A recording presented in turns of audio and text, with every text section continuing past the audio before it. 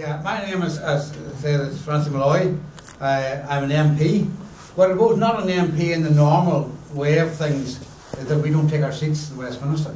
So we don't take our seats in the House of Commons. We're elected, we do basically everything else in the same way as other MPs. We run a contingency service, we provide that service in 3 of our advice centres and other meetings that will come out of that. But by and large, Sinn Féin is a party that is substantialism from Westminster. That started off back in 1918, whenever we were looking for an independence for Ireland, and they decided to abstract ourselves from Westminster and to set up an Irish Parliament. The British government at that time didn't recognise the vote of the Irish people for reunification, and we were left then with partition. And partition is the issue that comes back to haunt us now with Brexit, because it's partition and the border that actually we will be dealing with today. And one of the things that people may not be aware of is that Ireland will be the frontier of European borders. So we'll have one part of Ireland within the European Union and the northern part of it outside of the European Union. So that's where the whole issue of a land border will come in, different entirely to most other situations. And 2 different countries, and a disputed border, even at the best of times. So, just to start, most of you will be aware of the referendum result, and back in the 23rd of June, the majority of people in the North, 56% of them voted to remain in the European Union. And within the 6 counties, what makes up Northern Ireland, the 56% voted to remain. And following on from that there in October then, the Assembly itself actually voted to remain within the European single market. So the Assembly itself, right across the board of the political parties that were there, and there's very little agreement in the Assembly between the political parties of unionism and nationalism. There's very little that they agree on, but on this issue they did agree on that.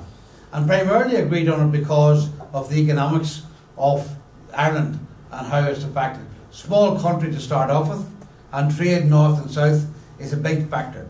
Majority of people in the north export anything they make or grow either to the south or to England or to across the world in various different ways. But the reality on the 23rd of June was that 11 out of those 18 constituencies in the north, and 11 of those voted to remain. And so what we have been saying all along is that vote needs to be respected, that the British government need to respect it, because it's not like saying, well, Wales and Scotland and England, because that's all seen as one mass land. The north of Ireland is separate. It's a different situation completely. It's governed in a different way. Everything outside of that there is done by consensus. And one of the issues that, in relation to a hard border, for instance, it's very difficult. Even in the times of the Troubles, the British government found it impossible to actually secure a border across that 300 mile, right across from Derry right round to Newry. And there are several hundred crossing points. In fact, every field is a crossing point of that border. And even recently, are now finding that farmers who are employing new communities coming in to work on the farms, and because they own a farm in the southern side as well, that those people are travelling from north, south and south to the north in working in fields, and one field is the same as the other, no matter where you go within it. And those people are now being either arrested by the police in the north for not having identification documents, or they've been arrested by people, guards in the south, for not having their identification documents. So already we are seeing the difficulties around the Brexit and how that will affect, and that's without it even being in place yet. Because it is a frontier. It's the one frontier that you will have directly with Europe, and it's the one frontier which some sort of structure will have to be in place if the European Union is going to have its borders protected, and if the British government is going to fulfil the promises it made to people before the referendum in relation to immigration. So all of that is part and parcel of the decisions that are being made at the present time.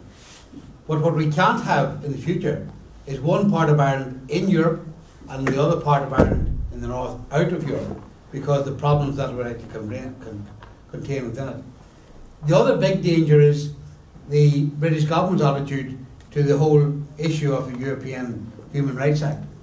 And that has been an issue that they were taking up even before Brexit, but certainly something which actually we would fear would actually happen in the new situation.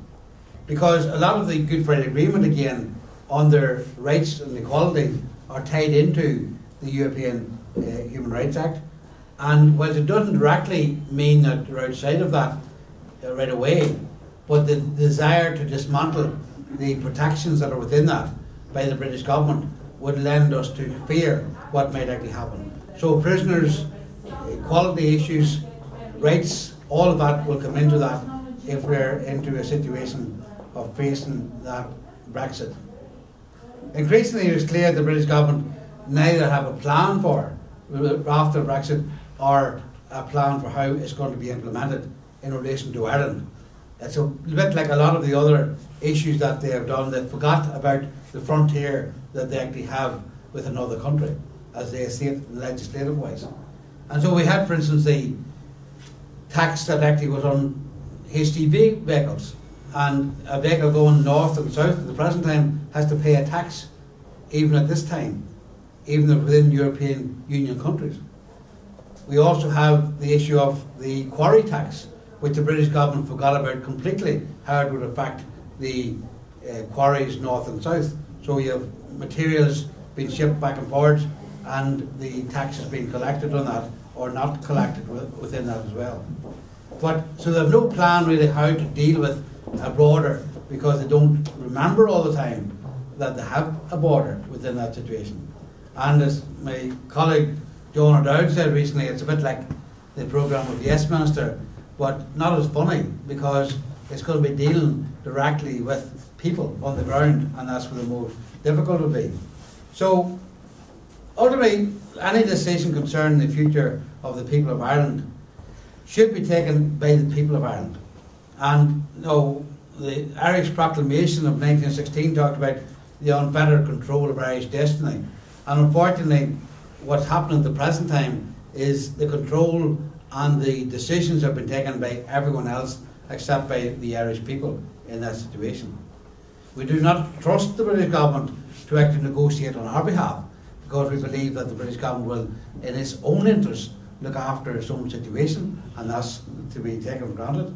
And we are not also that overly protective of the Irish government, that they actually might look after the entire island of Ireland, but actually more interested in how the 26 countries will be affected in relation to Brexit.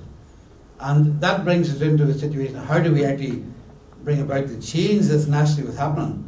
And you know, British ministers keep saying Brexit is Brexit, but have failed to explain what is Brexit at the finish of it. So we don't know what it is. I don't think they know what it is. And certainly the British Secretary of State, James Brokenshire, doesn't know what it is in relation to how it's going to happen and what's going to actually happen. He will say he doesn't want to return to the borders of the past. Borders of the past were a number of different stages. Because first of all, you had a customs border, which I remember well being in place, and where people actually had to be searched and taken off trains, buses and all the rest to be searched when you were going north or south, because of, at that time, they were smuggling butter or tea or sugar, and in later years of what else they might have been smuggling. So all the different factors come into it of what type. Then you had a security border, which was basically just a protection of British interests within the island of Ireland and the north of Ireland, and security basically put there to try and keep the unionist community at bay, that their interests were being protected, and not in the interest of all the people of Ireland within that. So the best way that we believe that we can achieve a normal situation is by the North remaining with special status within the European Union. And that can come in a number of different ways. One is that you can have the free flow of people back and forward and the free flow of goods. But to also how you actually change the attitude within the British government towards the people of the North, because they have been forgotten about in this situation as regards what their future lies. The Irish government is being expected to police the borders on behalf of Britain to actually protect them from the people who are travelling in and out of Britain. And they also will have to then look after Irish citizens and European citizens that are within the 26 counties of the Irish Republic. So the only way to guarantee any normality within that situation is that the North stay within the European Union, so that North and South will still be within the same tax system, the same custom system, and within the same structure that's there at the present time. And all of this has brought it on to a new decision making, where how do you actually make that happen? British are saying it can't happen. Brokenshire, the Secretary of State, is saying no, it's not possible. The Irish government are saying they actually not getting a favourable response from Europe in relation to that. It has to be one or the other.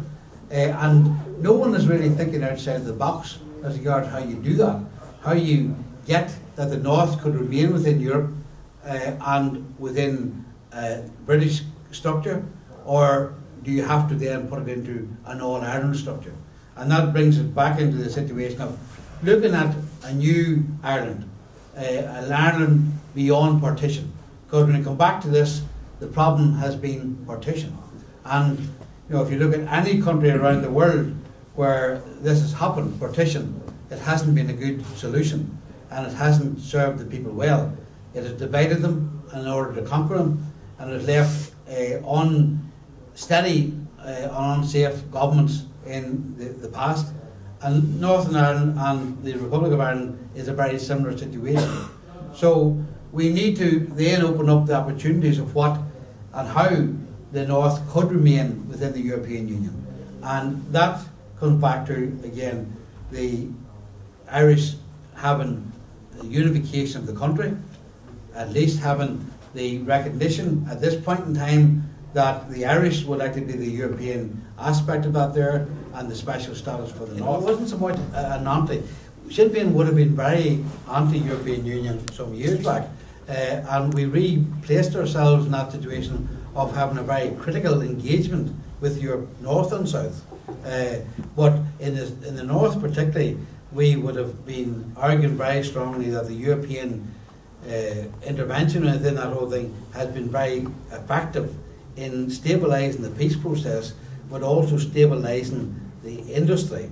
Because one of the things that the North, when it was being developed, it was all in the east, you know, the greater Belfast area, and we term it as east and west of the Bann, because the Bann River runs down the middle of it.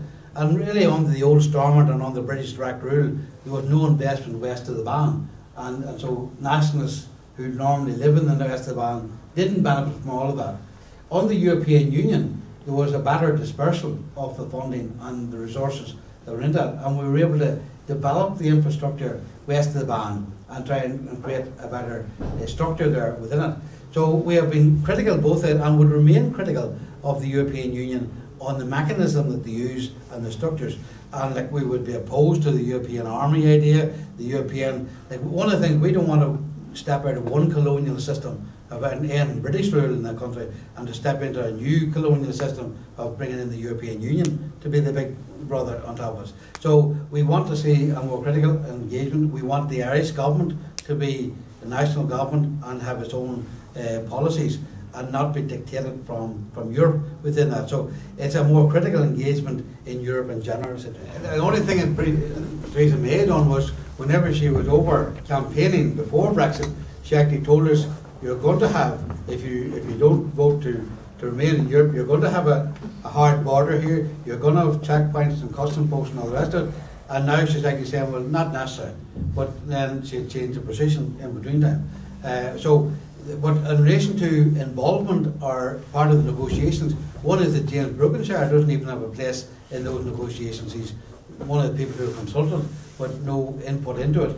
And the executive in the North, whenever it was up and running, and Martin and Arlene were attending those meetings, they were basically there just in a hearing capacity. They had no input into how. Now they tried to input into it, but the British government didn't listen within their situation at all as regard. And as Martin said himself, one is that they had no strategy, and they wouldn't allow the executive to form part of trying to build a strategy within that situation. So it was counterproductive in both ways. So there would have never been a team from Northern Ireland being part of the national Brexit team that negotiates with the EU? No. They were insisting, and the same I think with Scotland and Wales, they were insisting, while they were there to be consulted with, they weren't part of the team that would be negotiating. The British government, as a sovereign parliament, would negotiate for it all.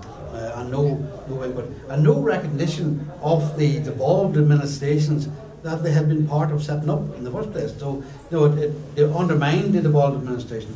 In relation to the special status, in relation to the North as regard Europe, everything about the North is special status. We have special peace programme of funding from Europe to actually cement the peace process.